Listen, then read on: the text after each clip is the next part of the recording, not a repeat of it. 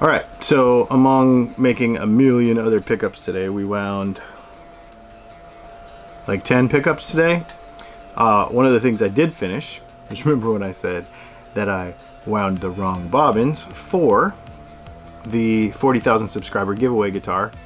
So boom, here we have a humbucker size P90 ready to go in the bridge position of this thing. So I think tomorrow we will go ahead and get the kind of the final layout and a little bit of a dry run of what that thing is finally going to look like. We'll put the pickups in it, this other pickup in it. We'll lay out the wiring. We'll see what happens. Right now though, one of the things I did promise you as well is that broadcaster telly. I'm going to show you how to put a paper and oil cap in that thing without ruining it. Okay, so if you'll recall, we had this Fender Telecaster 70th anniversary broadcaster that came from my buddy in Florida. Trogley's Guitar originally had it. We'll link up the video. And we put the broadcaster circuit in it, where it had originally, it came with the just normal three-way telly. As part of the 50s reissue deal, it came with this paper and oil capacitor, and it has these wax ends, and when you overheat these, they fall apart. So today we're going to try to install this without damaging these wax ends, because it'll just fall apart in your hands if it's done incorrectly. So I'll show you how to do this without ruining anything. What I typically do on this kind of stuff is, first of all, never use it because it's a pain. Second of all, if we do have to use it, take an alligator clip and put that alligator clip right here, right close to the tip of it. We're going to solder on this side, and what hopefully will happen is this will act as a heat sink so that most of the heat doesn't transfer through to the hot part, or to the part that could be damaged in a capacitor. And then the other thing we're going to do to mitigate this issue is we're going to preheat the solder so that it is all the way hot,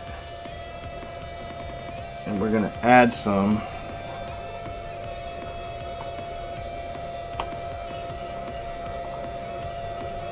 so we have a nice pool of solder going before we add this leg. Boom. See, it was just a touch. I didn't have to do anything, and the solder, the leg of the cap didn't have to get super hot. So now we'll do the same thing. Little rubber boots making it hard.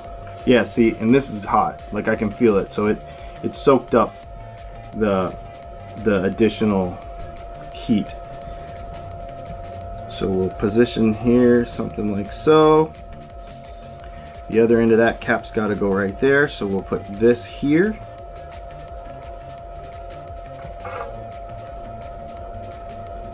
One thing I didn't mention earlier, here, let me do this first. Let me concentrate on this first. So get this hot.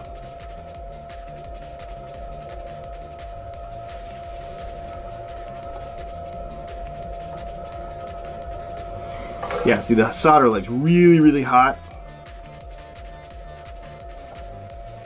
And this has got some heat in it, but we saved the end of the capacitor. Boom. So now we have the proper capacitor reinstalled in this guitar without doing damage to it. Cut off the excess lead, and it is as easy and simple as that. If you also notice, I used a towel going all the way around this. Sometimes with a nitrocellulose finish, well, all the time with a nitrocellulose finish, you got to worry about it a little bit more, because when the flux in the solder spatters a little bit, it can burn the finish. So I always put a towel all the way around, and nitro is more susceptible to it. Just go ahead and just check this thing back together with its 1950s style flat screws.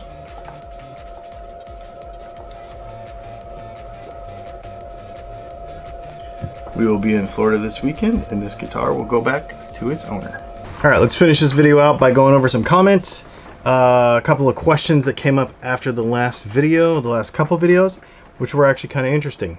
The first one, my impression with avoiding ground loops in a guitar wasn't in terms of the completely proper use of the term, but actually avoiding making a loop shape with your ground. The idea being that you're making a single turn of a coil with the ground wire that could make it more likely to pick up extra electromagnetic interference. Good question. One loop isn't gonna matter. We're gonna get into this in a little bit more with another question that came up that's kind of related. Don't overthink it. Just ground everything correctly. Make sure it's soldered correctly.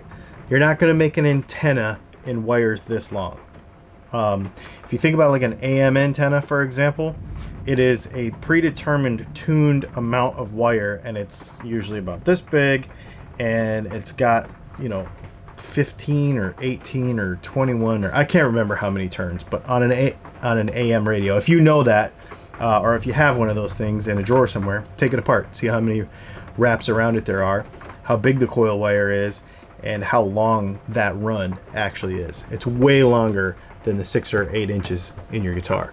Hey Dylan, how would you explain the best way of installing a kill switch, avoiding ground loops? Again, no need to worry about it, but there is a good way to do a kill switch. A lot of people think that to do a kill switch you would actually open the connection, but what you actually do is ground it. So take the hot output that goes to your jack, put a switch there that actually shorts your hot output to ground. If you break it and reconnect it, it'll make a popping noise. If you just short it to ground, it'll be a lot quieter when it shorts to ground and kills your signal. That's the way I would do it. Momentary switch, you know, bucket head style. Did you get that Telecaster control plate soldering fixture from StewMac? No, I literally just took a piece of wood that I had laying in my garage when I had a garage, and I drilled some holes in it and made it into a fixture, and it works awesome. I use it all the time. It works killer. Okay, so this is a related question to the last question we just had. There's a rumor that there is some benefit to twisting wires, and that it is something they used to do before there was shielded wire. There's a minimum number of twists per inch to get the benefit, which I can't remember, but the one wire twisted around the other is said to behave as a shield that could potentially cancel some hum. Probably no noticeable benefit in a shielded control cavity, but on some guitars. Okay, we get this question a lot actually. Twisted pairs come from telephone lines. That's where the whole twisted pair idea comes from. And this is another situation where just because it's in one technology doesn't mean it applies the same to the other technology, being guitars. The way a twisted pair works is you have two wires that are twisted around each other, and he is correct. I can't remember what the rate per inch is. If you know that, put it in the comments, because I can't remember what it is. I didn't go and look it up. It's not super important for our conversation. But that twisted pair goes around each other, and it does cancel electromagnetic interference, line interference. The difference is that those twisted pairs are balanced signal, okay? Like a microphone cable, where you have two matching signals. So there's a voltage in this wire, there's a voltage in this wire, and they are sent down the line at the same time, out of phase from each other, and then they're wrapped around each other. That is called a balanced line. So if you ever hear unbalanced and balanced, so guitar is not balanced.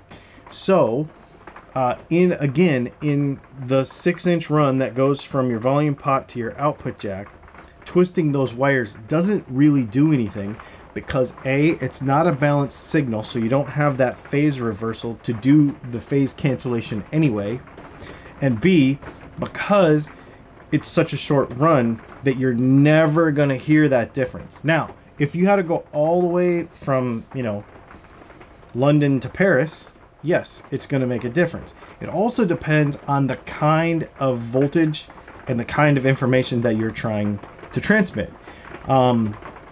If it's data, for example, like in a Cat5 cable, like internet cable, it's very important because you can have even a little bit of loss will screw up your throughput. So it'll end up killing the bandwidth, killing the speed, killing everything. But when we're talking about an AC voltage in an unbalanced line, that's the important part. In the output jack of a guitar, it doesn't really matter. And there will be people who will argue and argue and argue. Well, I put it in there and it made it quieter. The thing that's interesting about shielding and grounding is it can be a collective of problems. So if you, and many times we don't solve problems one little thing at a time. If my guitar is noisy, I put shielding everywhere and I do all these things and I make all these changes at once and then the problem is fixed.